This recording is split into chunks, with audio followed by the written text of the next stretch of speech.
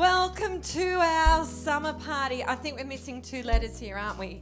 UK summer party. Okay, guaranteed the tip raining the moment you mention the word summer. Well, I've just come back with Josiah, Ruby and Kirk from a place where there was no rain, where there was summer. It was hot. It was awesome. We had a great holiday. We could have our holiday early because these guys just finished exams. So we made the most of it and it was fabulous. But you know what? I found every summer has its own soundtrack. Every summer has its own rhythm. And do you want to know what the soundtrack was for our summer just gone, 2 weeks away? You want to hear it? All right, let's hear what the soundtrack was by the pool. Feel free to dance.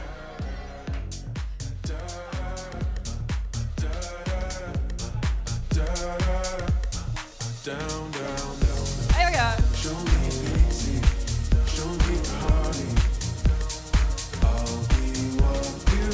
All right, so that was our soundtrack, just gone. But you know, 5 years ago, we went to Sydney and we went down to Sydney Harbour for the New Year's Eve fireworks, and it was incredible, but it was a different song then. Do you want to know what that soundtrack was? Here you go.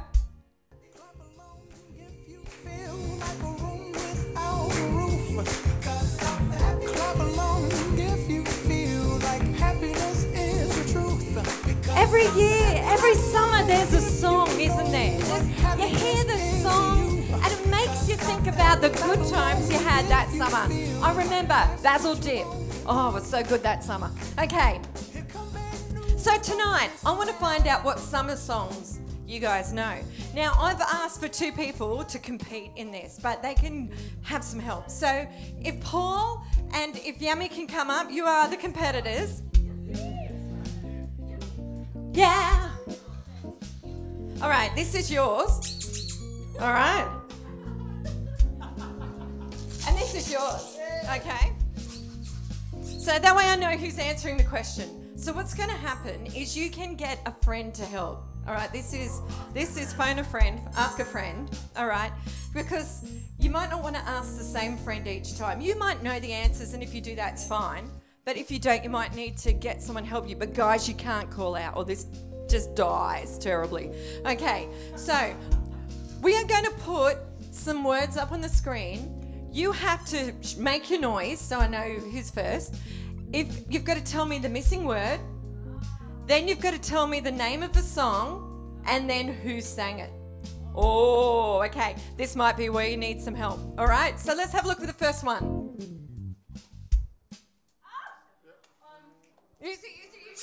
Okay, Yummy. All right, here we go. It's from Greece. Yes. By Danny Zuko and Sandy. Sandy? Is that her name? Who played anyway. in the movie? Anyway, so tell me more. Like, does he drive a car? Well, it's close. All right, let's have a listen.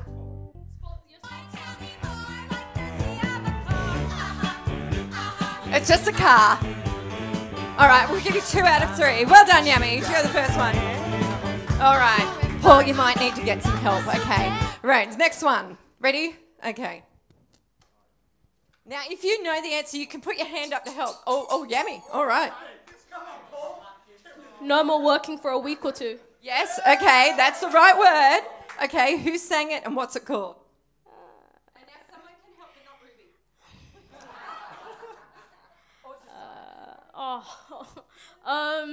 Someone knows it out there, I'm sure. Stop mouthing, Ruby. Ruth. Yeah. Yeah, let's have a listen. Working for a week or 2, fun and laughter on a summer holiday. No more worries for me or you for a week or 2. There, see, summer holiday. You all know it. Okay, ready? Okay, third one. Get some help. Put your hand up if you know it, if you can help him. Not you, Ruby. Oh, make up a word. Was there a squeak? No one knows out there. No one knows a missing word. Stop. Oh. Maybe we should play a little bit of a song just to help him. Does this... Just maybe just a little bit before. Can we do that? Does that help? Does that help? Oh, oh, oh, oh, oh, oh, oh, oh, oh. Was Ruby helping you cheat? Okay. Footloose. Did you shake? Oh, okay. No, he shook. Did he shake? All right. I've got to give him a chance. Okay. Can I call Sam to help me? Yeah, Samuel can help you. Oh, that's the name of the song. What's the missing word?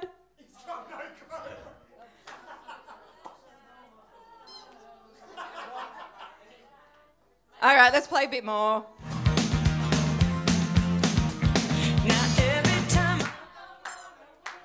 Mailbox, gotta hold myself. Mailbox. mailbox, I gotta hold myself down. 'Cause I just can't wait. All right, you've all got to join in now in the chorus. I'm walking on sunshine. Whoa. Hey, okay. On sunshine. Whoa. All right, we can kill it now. All right, Katrina and the waves. Oh, of course. Oh. Okay, some of you guys, you need to, pull out the happy, if you go on Spotify, it's got like summer tunes, you listen on that. All right, next one. All right, go get, maybe ask some of the old people to help. Okay, summer 4. This one is definitely, you might need to tag an older friend. Okay? This is the trick question. Sheila and Ian can help, they might know. Tim might know. Get Tim to help you. Go get him. All right, Tim, come on. Ah. Forever is correct. Yeah. Who sang it? Name of a song. Oh, let's have a listen then. You are the apple of my eye. Forever you'll stay in my heart. I feel like this is the Stevie Wonder. You are the sunshine of my life. Okay, thank you. All right. How many have you got? You've got 1, you've got 2, 3. You've got 3. Okay, let's go. Actually, we can have the 2 from, you can have the extra from Forever from Tim. All right. Next one, we've got, all right. This one's a big song. Oh, yummy. Porch. Song name? Olivia wants to help. Oh, Can you think of the artist? come on. Send it on your It's porch. Listen then, you've got the right one. Standing on your mama's porch. You told me that you wait forever. Oh, when you held my hand, I knew that it was now or never. Those were the best days of my life. Oh yeah. Ready? This is the time. Back in the summer of '69. There, summer of '69. Bryan Adams. The best thing to come out of Canada. Okay.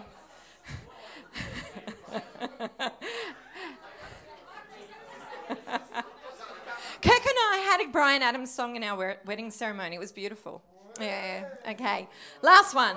You will get this. Get that shaker ready. You will get this one. It's this century. Okay, you ready? Okay.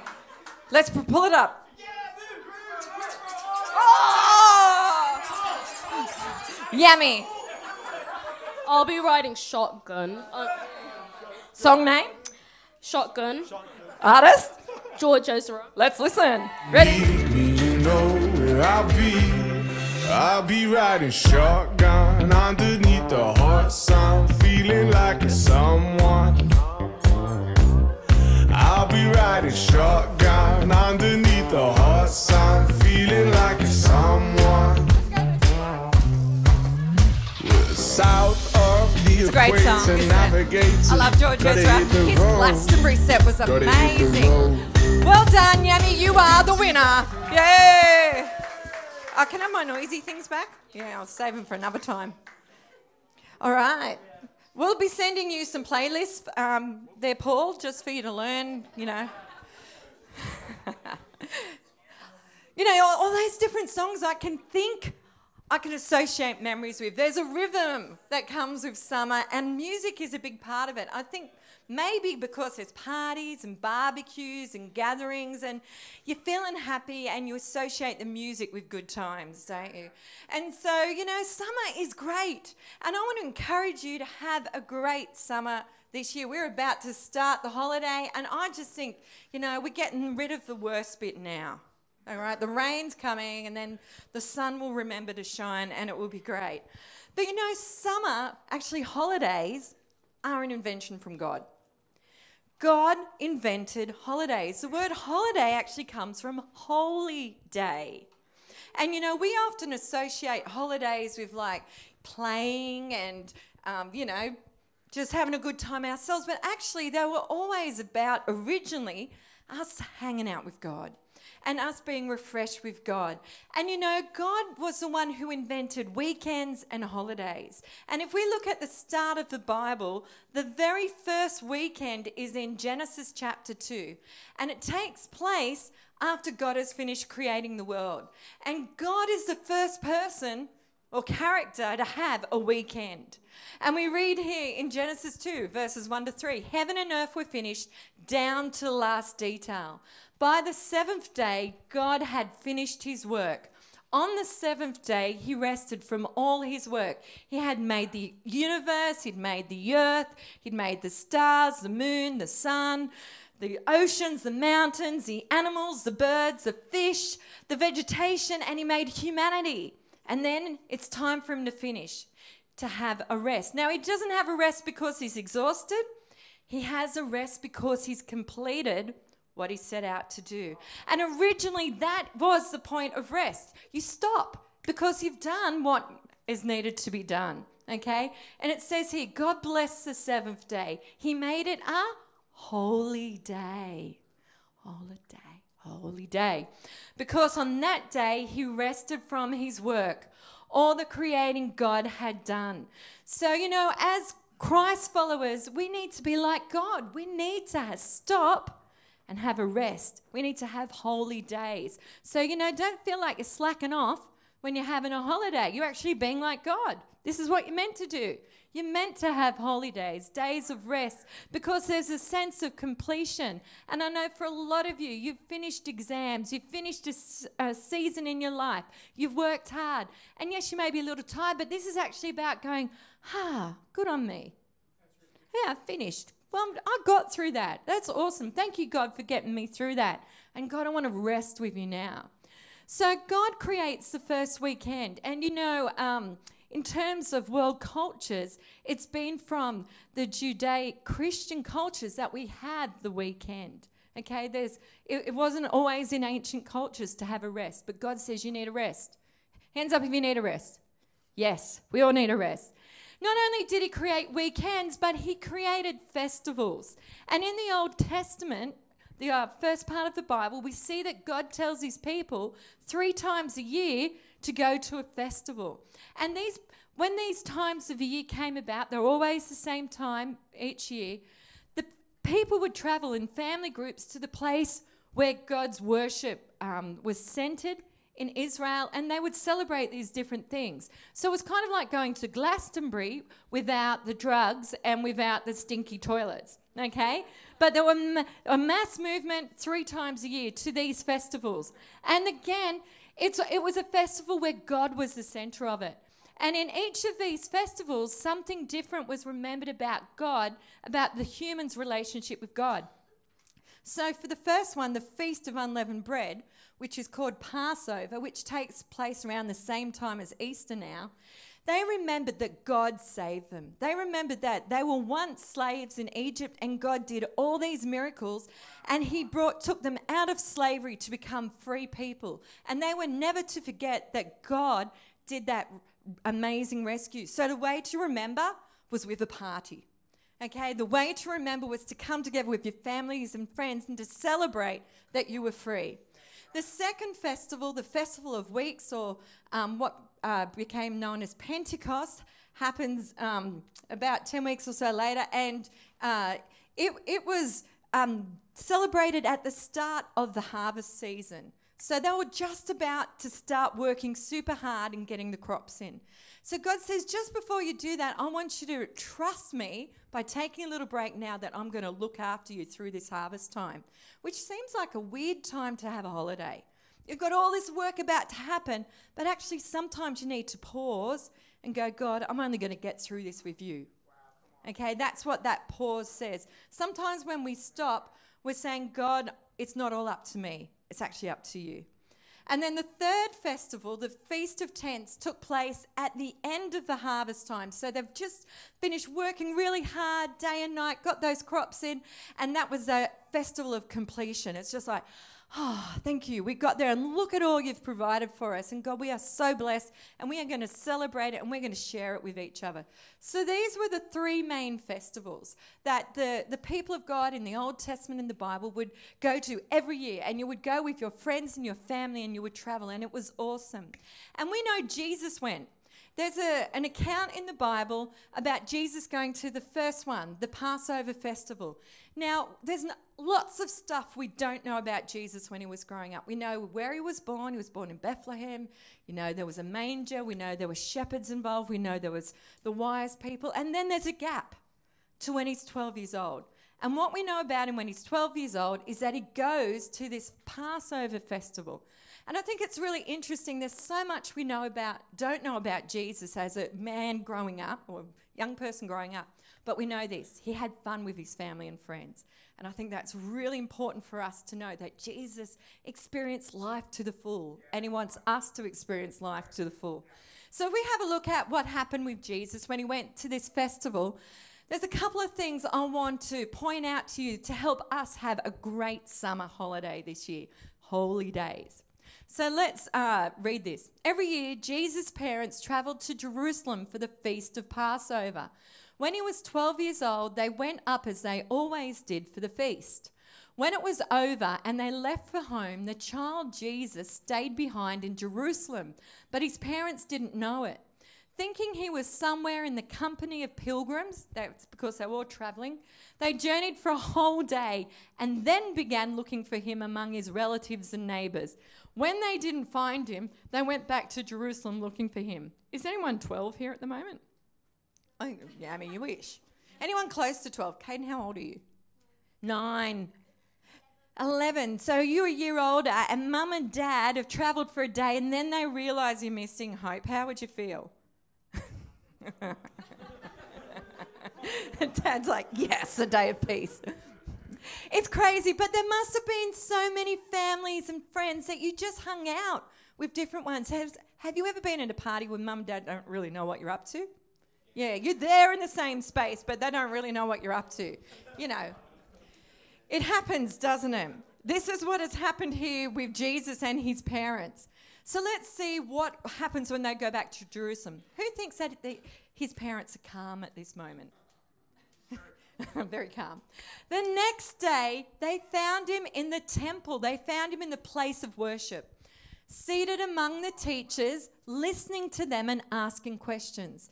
The teachers were all quite taken with him, impressed with the sharpness of his answers, but his parents were not impressed. They were upset and hurt. I don't care how talented you are, I didn't know where you were and I was worried out of my brain. That's what we're getting here, isn't it? His mother said, "Young man, why have you done this to us?" Can you imagine your mum going off at you at this point? Your father and I have been half out of our minds looking for you. I love Jesus' response here. He said, "Why were you looking for me?" He's so 12. Didn't you know? I was here all the time. Didn't you know that I had to be here dealing with the things of my father? But they had no idea what he was talking about. See, the generation gap has always existed, okay? So if you feel like you're not always understood, Jesus had it with his parents as well. So he went back to Nazareth with them and lived obediently with them. His mother held these things dearly deep within herself, and Jesus matured, growing up in both body and spirit, blessed by both God and people. And you know, it's interesting that Jesus had to mature and grow up in body and spirit. If Jesus, God's Son, has to mature and grow up in body and spirit, don't we too? Yeah. It's all right if you're still maturing, okay? Jesus had to do it. So what I want to encourage you with tonight is to holiday like Jesus, okay? We've seen what happened on his holiday, so let's just look at a few things we can do like Jesus on our holidays. And the first one is this. Enjoy your family and your friends and the time with them and the food and the fun. You know, I want you to enjoy catching up with your, you know, the people that are good for your soul. You know, and sometimes they're blood family and sometimes they're friends like family, aren't they? You know, sometimes they're people you know from church. Sometimes there might be neighbours or different ones. But it's good for us to get together and just have fun, to laugh. Have some good belly laughs, to get the banter going, you know, but to have the time where it's not pressured, where you can just enjoy each other's company. And, you know, one of the things I loved about our time away together was that we played. Well, actually, I've got to say, it wasn't really me, but it was Kirk and Josiah and Ruby played, and I got to, you know, read my book in peace. But it was nice. It's whatever refills your love tank. But they created games. You know, and they're quite grown up. Can I reveal the game? No, she's pulling her face. There was this game called Lord of the Lilo. Lord of the Lilo. And there's still a debate about who actually won Lord of the Lilo, but I can tell you it went on for hours. It's a great game. It's a great game. And the rules changed all the time. So it's, you know, it's important to have fun. Enjoy this time. Enjoy it. Life can be full on and serious. Make the most of this holy time, this holiday. Enjoy the food. We had so much ice cream. I've been walking a lot this week, trying to make up for it. But the McFlurries were amazing. Yeah, incredible McFlurries. And it was hot. So you have to eat ice cream when it's hot, don't you? So, you know, hopefully it'll remember how to get hot here again and we can enjoy the ice cream. But we've got ice cream tonight, so you can enjoy it then. But that's why we put on the picnics over August. That's why we create time and space for you to enjoy your family, your friends, and to just relax and just get your love tank filled up. So Jesus was doing that. We know he was with the extended group, and it was something they did regularly. His parents weren't fazed for a day, were they? It was after a day they realised something was up. The second thing I want to encourage you with is this, is that we should go to God's presence in our holiday and not away from it. Because, you know, remember, holidays are holy days. But sometimes I've found that because I've had a really busy time leading up to the holiday and it's been quite hectic, I just kind of go, blah, and I drop everything. And sometimes I drop the things that are actually really good for me in the process of that. You know, because I'm out of routine, I might not read my Bible quite as regularly as I normally do. Or I might not get to church as often. But I found it doesn't always help me. Or I might start watching a whole lot of stuff on Netflix or, you know, binge watch something, and it's really actually not helping me be more like Jesus, because there's lots of stuff in it that God doesn't like. There might be lots of relationships that aren't the way God wants them, or there might be, you know, lots of really negative issues going on. So I want to encourage you this summer to have a holiday with Jesus, not away from Jesus. And, you know, one of the things we're sometimes tempted to do, especially when we travel away, is on Sunday you just go, oh, we'll have a sleep in. Because we get up early every Sunday normally. But you know what? We have someone in our family who will not let us do that. And you know what? I'm really grateful that we have Ruby in our family saying, we are going to go to church. So when we are not here, she's like, where are we going to church? So this is us on the Sunday when we're on our holidays. And these guys here are actually pastors from the UK, but they're now looking after a church in Cyprus. And so we went to their service, and it was just great to be with them. It's great to be there and enjoy the time with them. But also then they took us out for lunch, which was awesome. We're on the harbour, but we ended up in the place where Paul from the Bible actually travelled through on his first missionary journey, and they showed us, I don't know if you can see it, but it's just behind here is a marble post, and this was a place where Paul actually was whipped 39 times. He nearly died for the sake of Jesus, and we went to have a look at it on our holiday, as you do. But you know what? Actually, it was incredible to have this connection with these guys, because sometimes we forget God is still at work even though we're having a rest. And so he was linking us up with these guys. I have to tell you, it was incredibly hot. I sweated so much that day. But I'm glad I didn't. I'm really glad that we had that time on the Sunday, that we got to rest in his presence. And, you know, sometimes we don't have enough time to just hang with Jesus. But, you know, when it's, you know, not at school or you're not at work, you actually have more time. And I want to encourage you, take time out to enjoy reading your Bible. Actually go, yeah, or read a book, or that's me, I love to read, or listen to some worship music. Don't just fill yourself up with stuff that won't help you with your relationship with God. But actually fill yourself up because you want to build yourself up so you're stronger at the end of your holiday, so you're rested at the end of your holiday, rather than feeling worse. Because sometimes you can finish a holiday feeling rubbish if you let yourself gorge on the wrong stuff, okay? Too much ice cream, but sometimes too much Netflix or whatever will do it too. It's sometimes about who we even hang out with on the holidays. The people that are good for us, hang with them. And, you know, I've got a rule now with Netflix. 2 is the rule. When you're binging, just 2 back to back, that's it. Change it, do something different, because it's easy getting a rut, okay? And it makes it last longer than 2. All right, then the third thing is this. So I want to encourage you, you know, have the fun times, but have a holiday with Jesus. And the last bit is this. There's actually no place like home. And in the end of that passage with Jesus and his family, it said he returned home with his parents. He obeyed his parents and went home. And, you know, Jesus' real purpose was not to teach in the temple, even though he was really good at it. Jesus' real purpose was actually to grow up in that family, to become a carpenter, to learn how to work really hard, then to lead a bunch of guys for 3 years, and then to go to the cross so that we could all be free. Remember, that first festival was about us all being set free. And you know, if Jesus doesn't return from the temple, he doesn't fulfill actually the purpose of God for his life. And sometimes when we're on holidays, we just can be like, oh, I just want to stay here forever. But you know, the holiday is not your purpose. Your holiday is a time to refresh and be strengthened, but actually your purpose is where God's planted you.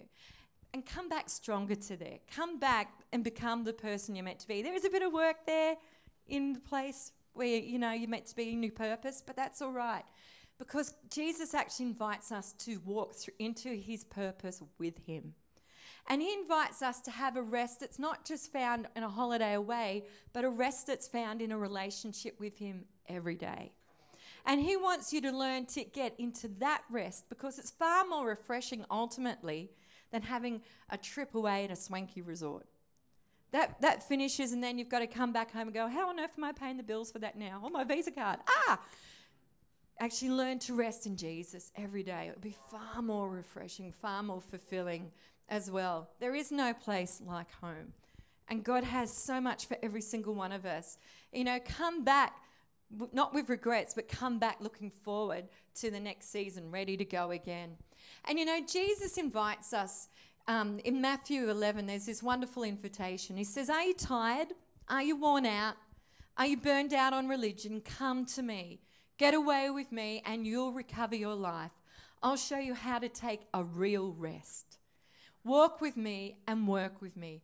Watch how I do it.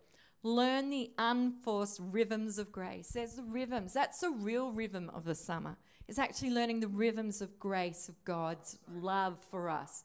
I won't lay anything heavy or ill-fitting on you. Keep company with me and you'll learn to live freely and lightly. And that's what I want to encourage all of us at the start of this summer break, is actually to come in to the presence of God, to crave the presence of God, to learn to sit in the presence of God and get this rest that we need for our souls. It could be in the middle of a busy time, but it could be in the middle of the summertime. But we need it both times. So I just want to invite Tim up on the keys, but I want to give us now an opportunity to respond to Jesus' invitation, to respond to his invitation to learn to rest with him. And you know, you might feel like what it said there. Are you tired? Are you worn out? Are you burned out? I just want to ask you to close your eyes so we can have some privacy as we respond. If that's you tonight, if you're saying, yeah, I'm feeling those things, I need the refreshing of Jesus. I need his rhythms of grace in my life. Whether you've known Jesus a long time or you're just getting to know him now, I want to invite you to pray. And I'm going to lead a prayer, and I just want you to repeat it. And this is a prayer accepting Jesus' invitation to accept the rest that he offers us. So if that's you, I just want you to join. I know there's going to be several of us praying this prayer tonight. Dear Jesus, I thank you for the rest you offer me. And Lord, I'm tired. I'm worn out. I need your refreshing in my life. Please show me, Jesus, how to live in your rhythms of grace. Help me to choose your presence each day, whether I'm at work or at school or whether I'm on vacation. May this summer be a time of holy days, being strengthened by you, ready for your purpose in my life. In your name, Lord Jesus. Amen. Amen. You know, I just know God really wants to prepare us for what's next, individually, but also as a church. You know, that building is getting more and more finished all the time, and soon we'll be moving in there. And it's going to be such a change, but it's going to require us to be in full swing. But we can't do it in our own strength. We need to be strengthened by God, and it comes from that rest with him. And you know, tonight you might have prayed and you go, actually, I really need that. But actually, I want to know more about Jesus. I want to encourage you just to have a chat with myself or one of the other leaders about how you can be a follower of Jesus more. Because we want to show you, we want to help you become someone who lives in relationship with Jesus every day and walks in his saving work that he did on the cross. So I just want to conclude tonight by saying thank you. You know, we have been doing Friday night church now for about 3 months, and it's been great. It's been so good to have you guys come along. We've learned a lot along the way. It doesn't happen on its own. It happens because people have sacrificed time. They've sacrificed a cruisy Friday night to be here. And I just want to thank every single one of you who made Friday night happen. So if that's you, I just want you to stand up, and we are going to applaud you. So if you help make Friday night happen, stand up. There'll be a lot of you. And thank you, thank you, thank you. Abby, Yummy, lots of you do. Thank you so much. It's going to get better and better, but we are going to have a little break from Friday nights now. So stay posted. We'll let you know what's going on in September. So I think we need to celebrate. We're thanking you. So the ice creams have arrived. There's crisps, there's juice, there's teas, there's coffees, and there's something else. We're waiting 2 minutes. There's biscuit. Who wants a biscuit? There's lollipops. So we're going to put the summer soundtrack on. We want you to play tonight. Have some fun, have some laughs, and we'll see you on Sunday for church.